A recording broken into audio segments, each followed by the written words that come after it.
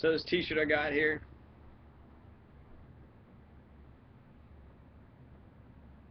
it's Tony Aloysius, group server.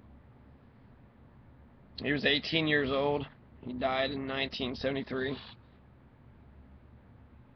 Aloysius means fame in war. It's a German word. He was born May 19th, 1955, and he died November 22nd, 1973, which is actually 10 years to the day of JFK's assassination. So 10 years exactly to the day of JFK's assassination. Tony Aloysius Scripture got into a car wreck.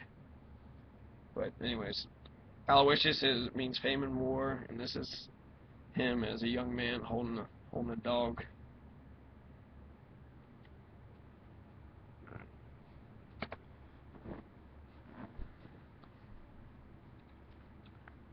To be continued. Chapter 21. The fox. I'm a fox, the fox said. Come and play with me, proposed the little prince. I'm so unhappy. I cannot play with you, the fox said. I am not tamed. Ah, please excuse me, said the little prince. But after some thought he added, what does that mean? Tame. You do not live here, said the fox. What is it that you are looking for? I am looking for men, said the little prince. What does that mean? Tame. Men, said the fox, they have guns and they hunt. It's very disturbing. They also raise chickens. These are their only interest. Are you looking for chickens? No, said the little prince, I am looking for friends. What does that mean? Tame. It is an act too often neglected, said the fox. It means to establish ties. To establish ties? Just that, said the fox. To me you are still nothing more than a little boy who is just like 100,000 other little boys. And I have no need of you, and you, on your part, have no need of me. To you I am nothing more than a fox like 100,000 other foxes. But if you tame me, then we shall need each other. To me you will be unique in all the world. To you I shall be unique in all the world. I am beginning to understand, said the little prince. There is a flower. I think that she has tamed me. It is possible, said the fox. On earth one sees all sorts of things. Oh, but this is not on the earth, said the little prince. The fox seemed perplexed and very curious. On another planet? Yes. Are there hunters on that planet? No. Ah, that is interesting. Are there chickens? No. Nothing is perfect, sighed the fox, but he came back to his idea. Here's a picture of what men look like. They hunt and have guns.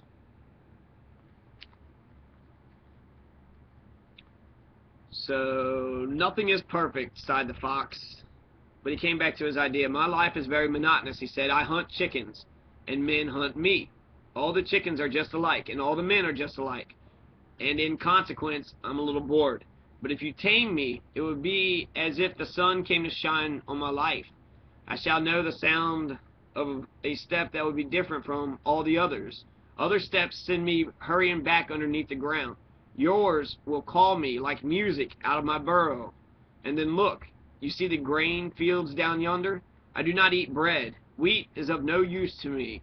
The wheat fields have nothing to say to me, and that is sad. But you have hair that is the color of gold. Think how wonderful that will be when you have tamed me. The grain, which is also golden, will bring me back the thought of you, and I shall love to listen to the wind and the wheat. The fox gazed at the little prince for a long time. Please tame me, he said. I want to very much, the little prince replied, but I have not much time. I have friends to discover and a great many things to understand. One only understands the things that one tames, said the fox. Men have no more time to understand anything. They buy things already made at the shops. But there is no shop anywhere where one can buy friendship, and so men have no friends anymore. If you want a friend, tame me. What must I do to tame you? Asked the little prince. You must be very patient, replied the fox. First you will sit down at a little distance from me, like that, in the grass. I shall look at you out of the corner of my eye, and you will say nothing. Words are the source of misunderstandings, but you will sit a little closer to me every day. The next day the little prince came back. It would have been better to come back at the same hour, said the fox. If, for example, you come at 4 o'clock in the afternoon than at 3 o'clock,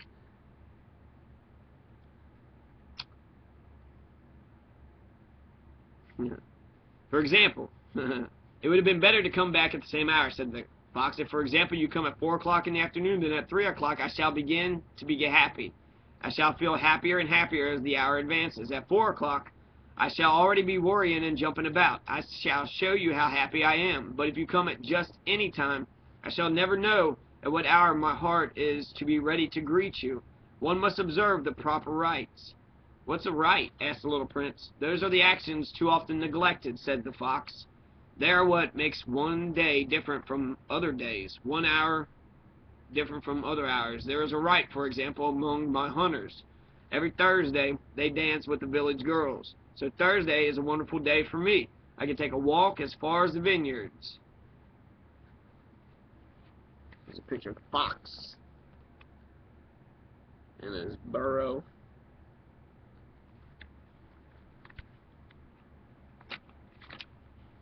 If the hunters danced at just any time, every day would be just like every other day, and I should never have any vacation at all. So the little prince tamed the fox. And when the hour of his departure drew near, "Ah," said the fox, "I shall cry." "It is your own fault," said the little prince. "I never wished you any sort of harm, but you wanted me to tame you." "Yes, that is so," said the fox. "But now you're going to cry," said the little prince. "Yeah, that is so," said the fox. "Then it has done you no good at all." "It has done me good," said the fox, "because of the color of the wheat fields." And then he added, "Go and look again at the roses. You will understand now that yours is unique in all the world. Then come back to say goodbye to me, and I will make you a present of a secret." The little prince went away to look again at the roses. "You are not at all like my rose," he said. "As yet you are nothing. No one has tamed you, and you have tamed no one. You are like my fox when I first knew him. He was only a fox like 100,000 other foxes. But I have made him my friend, and now he is unique in all the world." And the roses were very much embarrassed. "You are beautiful, but you are empty," he went on. "One could not die for you. To be sure, an ordinary passerby would think that my rose looked just like you, the rose that belongs to me. But in herself alone she is more important than all the hundreds of you other roses, because it is she that I have watered, because it is she that I have put under the glass globe, because it is she that I have sheltered behind the screen, but because it is for her that I have killed the caterpillars, except the 2 or 3 that we saved to become butterflies, because it is she that I have listened to when she grumbled or boasted, or sometimes when she said nothing, because she is my rose." And he went back to meet the fox. "Goodbye," he said. "Goodbye," said the fox. "And now here is my secret, a very simple secret. It is only with the heart that one sees rightly. What is essential is invisible to the eye." "What is essential is invisible to the eye," the little prince repeated so that he would be sure to remember. "It is only with the heart that one sees rightly. What is essential is invisible to the eye. It is the time you have wasted for your rose that makes your rose so important." "It is the time I have wasted for my rose," said the little prince, so that he would be sure to remember. "Men have forgotten this truth," said the fox, "but you must not forget it. You become responsible forever for what you have tamed. You are responsible for your rose." "I am responsible for my rose," the little prince repeated, so that he would be sure to remember. "Good morning," said the little prince. "Good morning," said the railroad switchman. "What do you do here?" the little prince asked. "I sort out travelers in bundles of 1,000, said the switchman. "I send off the trains that carry them, now to the right, now to the left." And a brilliantly lighted express train shook the switchman's cabin as it rushed by with a roar like thunder. "They are in a great hurry," said the little prince. "What are they looking for?" "Not even the locomotive engineer knows that," said the switchman. And then a second brilliantly lighted express thundered by in the opposite direction. "Are they coming back already?" demanded the little prince. "These are not the same ones," said the switchman. "It's an exchange." "Were they not satisfied where they were?" asked the little prince. "No one is satisfied where he is," said the switchman. And they heard the roaring thunder of a third brilliantly lighted express. "Are they pursuing the first travelers?" demanded the little prince. "They are pursuing nothing at all," said the switchman. "They are asleep in there." "If they are not asleep, then they are yawning." Only the children are flattening their noses against the window panes. Only the children know what they are looking for, said the little prince. They waste their time over a rag doll, and it becomes very important to them. And if anybody takes it away from them, they cry. They're lucky, said the switchman. 23. Good morning, said the little prince. Good morning, said the merchant. There was a merchant who sold pills that had been invented to quench thirst. You need only swallow one pill a week, and you would feel no need of anything to drink. Why are you selling those? Asked the little prince. Because they save a tremendous amount of time, said the merchant. Computations have been made by experts. With these pills, you could save 53 minutes in every week. And what do I do with those 53 minutes? Anything you like. As for me, said the little prince to himself, if I had 53 minutes to spend as I liked, I should walk at my leisure toward a spring of fresh water.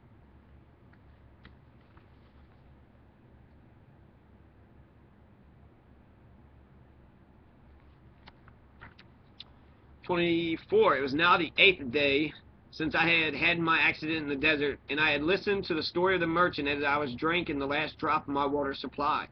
Ah, I said to the little prince, these memories of yours are very charming, but I have not yet succeeded in repairing my plane. I have nothing more to drink, and I too should be very happy if I could walk at my leisure toward a spring of fresh water. My friend the fox, the little prince said to me, my dear little man, this is no longer a matter that has anything to do with the fox. Why not? Because I'm about to die of thirst. He did not follow my reasoning, and he answered me, it's a good thing to have had a friend, even if one is about to die. I, for instance, am very glad to have had a fox as a friend. He has no way of guessing the danger, I said to myself. He has never been either hungry or thirsty. A little sunshine is all he needs. But he looked at me steadily and replied to my thought, I am thirsty too. Let us look for a well. I made a gesture of weariness. It is absurd to look for a well at random in the immensity of the desert. But nevertheless, we started walking. When we had trudged along for several hours in silence, the darkness fell and the stars began to come out. Thirst had made me a little feverish, and I looked at them as if I were in a dream. The little prince's last words came reeling back in my memory. Then you are thirsty too? I demanded. But he did not reply to my question. He merely said to me, water may also be good for the heart. I did not understand this answer, but I said nothing. I knew very well that it was impossible to cross-examine him. He was tired. He sat down. I sat beside him, and after a little silence he spoke again. The stars are beautiful because of a flower that cannot be seen. I replied, yes, that is so. And without saying anything more, I looked across the ridges of sand that were stretched out before us in the moonlight. The desert is beautiful, the little prince added. And that was true. I've always loved the desert. One sits down on a desert sand dune, sees nothing, hears nothing. Yet, through the silence, something throbs and gleams. What makes the desert beautiful, said the little prince, is that somewhere it hides a well.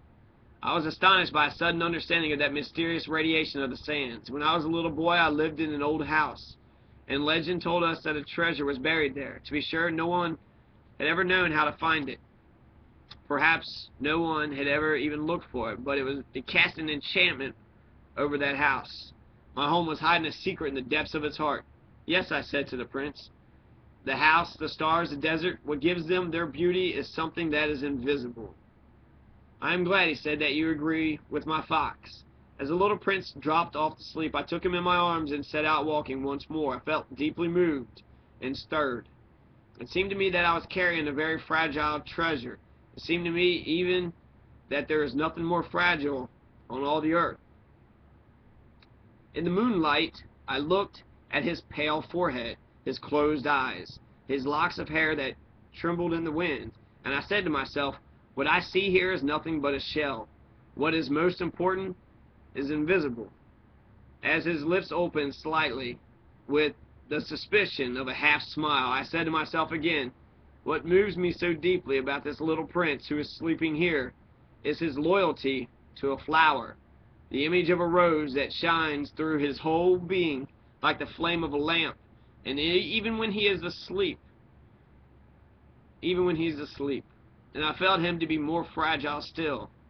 I felt the need of protecting him as if he himself were a flame that might be extinguished by a little puff of wind.